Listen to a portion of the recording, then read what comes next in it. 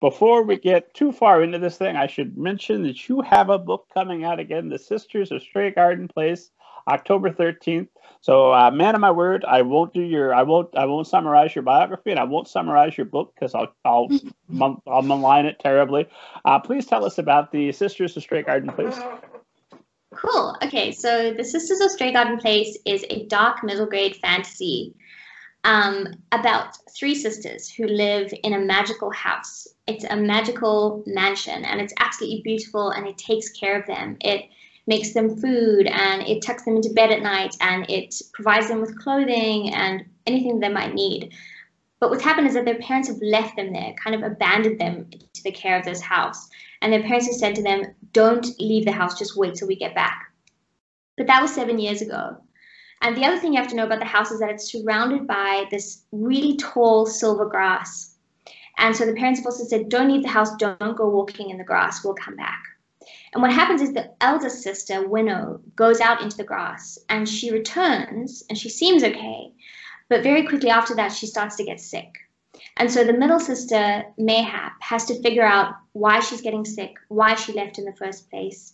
And as she's trying to figure that out, she figures out things about, well, she discovers things about the house and things about her parents and things about herself that change everything that she kind of thought she knew about her life. It's the perfect story to be read during quarantine for COVID-19 because you can't go outside if you do. It's a quarantine book. And then I wanted to ask,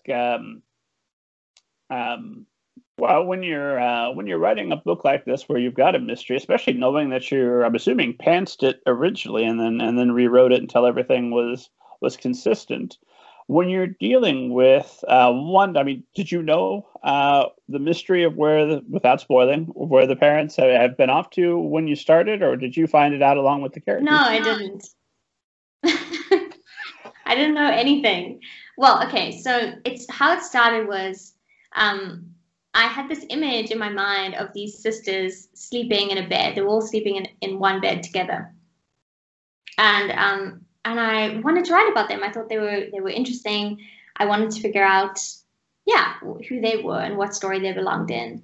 It was a really compelling image to me. And I kind of knew that they loved each other deeply, but they also had like a really complicated dynamic. And so I started writing about them. And in the beginning, they were in a completely different story.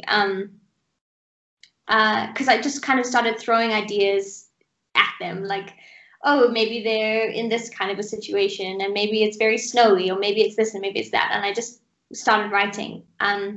And it took me a number of drafts. I don't know how many, because I don't really keep track, but it took me a number of drafts to figure out that the situation that they were in the sense that their parents had abandoned them into this house. And then as I was writing, then the silver grass kind of came up. And then, it happened on one day, and I remember it actually quite vividly. I write really, really early in the morning sometimes when I'm trying to draft and trying to figure something out. And I wrote this scene where I figured out why they were in the house and like what was actually going on. And it's always such an amazing feeling to figure it out. It's like this, I don't know, like it's like the universe is speaking to you, or like some kind of like being from outer space is speaking to you. It always feels really like, it just gives me this feeling of elation and like it's like things clicking together. But yeah, so I figured that out, and then it was a matter of going back and planting all the clues and making sure that like the beginning of the book, hinted at the final mystery at the end, or the reveal at the end. Might not make sense to non-writers, but let's be honest. Why are non-writers listening to this wonderful writer show for writers?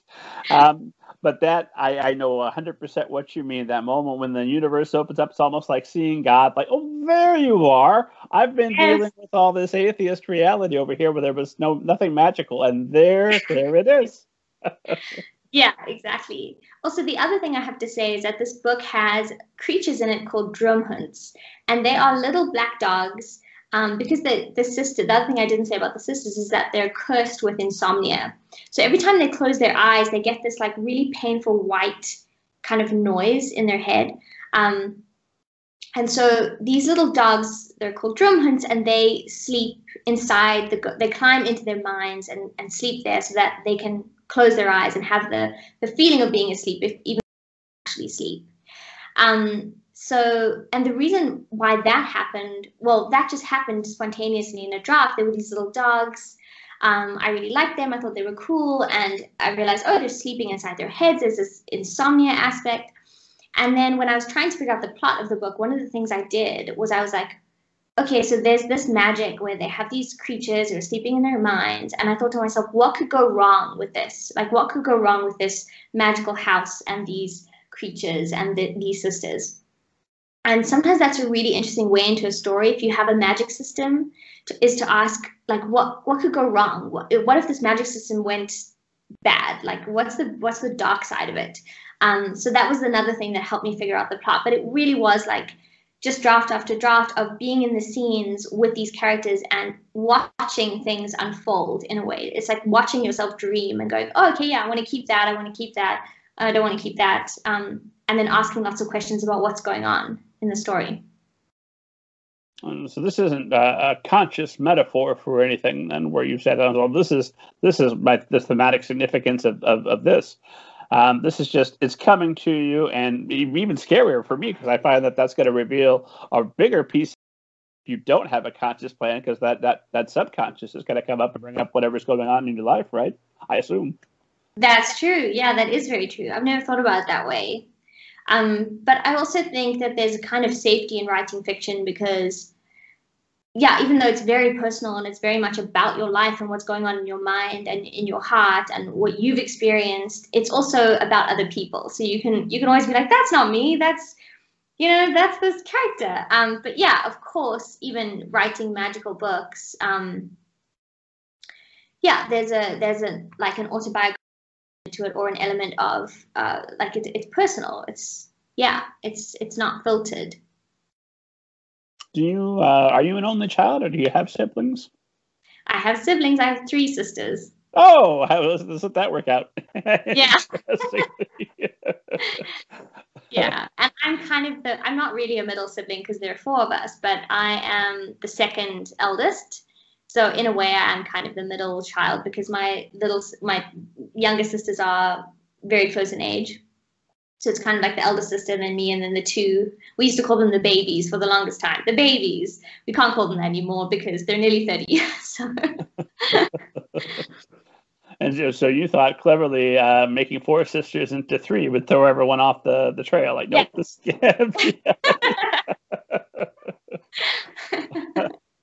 And then with a magical system in place like this, do you? I mean, at some point you've got to clamp down and say these are the rules of my universe.